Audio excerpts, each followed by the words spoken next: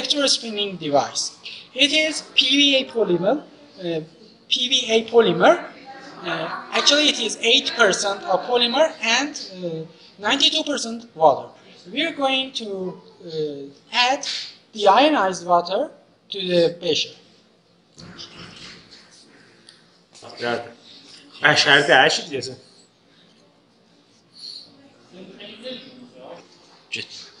Okay, now this is our polymer. We're going to add 2.5 grams of it.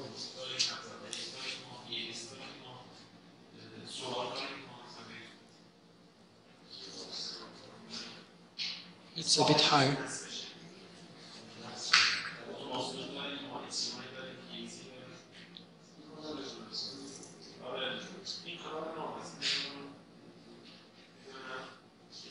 Okay, it's ready. Now we are going to put on the water.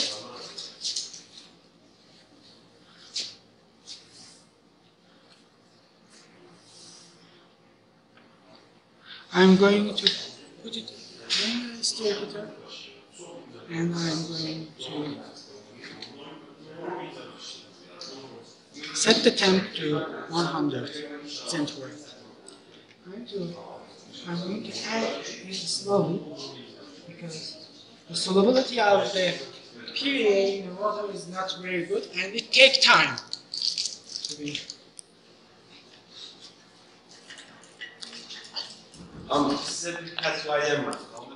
Okay, in order to make it faster, we are going to use ultrasonic homogenizer.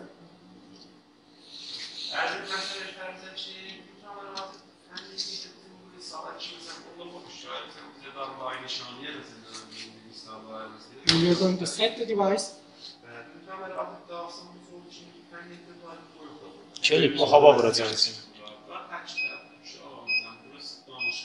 Okay, I'm going to set the device.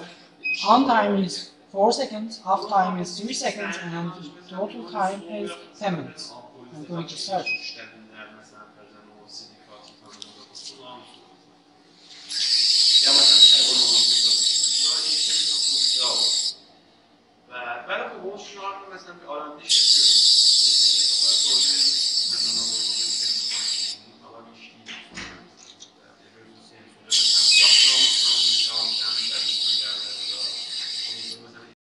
Now we have waited for about 20 minutes to make the solution ready.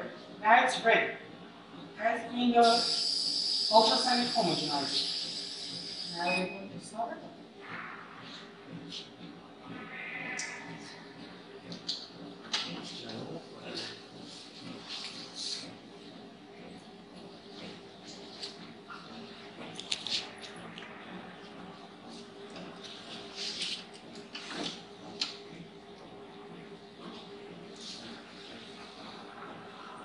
As you see here, it is a transparent polymer which is used for, in the next video, we are going to use it for electrospinning.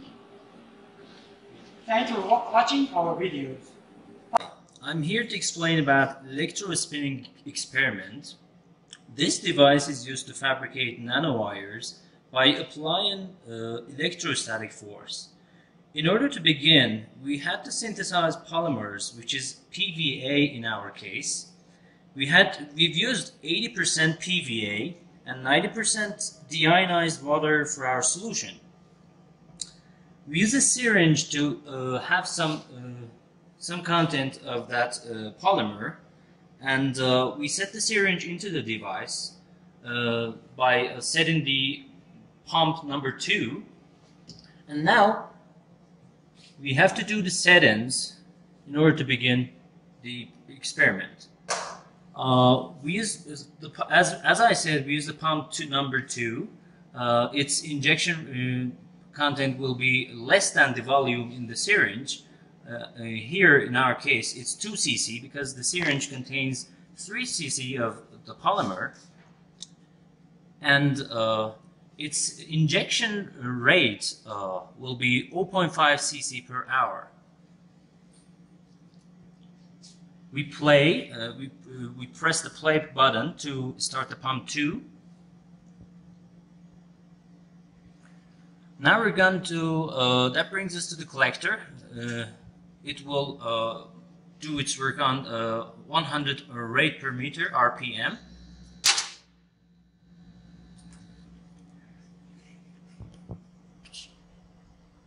The collector is going to work at 100 RPM speed, and it's wrapped in metal foil, aluminium foil actually, and we're going to press it. After playing the collector, it will rotate, and afterwards we press the scan button in order for collector to scan for the desired distance and the position to collect the nanowires. The light goes on, and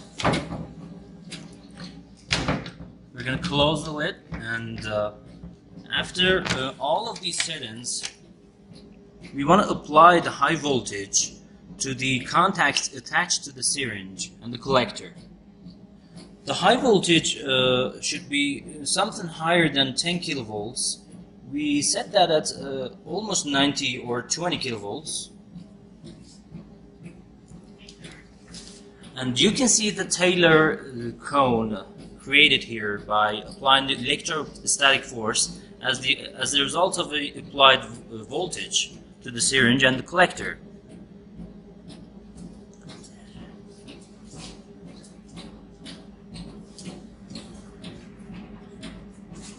The collector rotates again and again and again, and it collects, as you can see, it's something delicate and in nanometers order actually.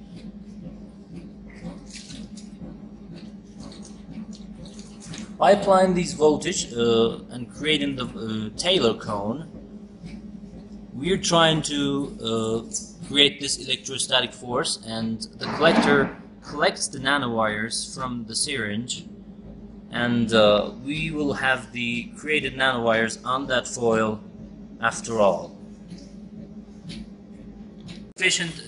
After some time, we can stop the high voltage, make sure that it is stopped, and make sure there's no danger and risk for you, and we stop the collector, and we press the stop button to stop scanning, and with the pump off we can open the door, the lid actually, and we can take out the aluminium foil containing the nanowires desired.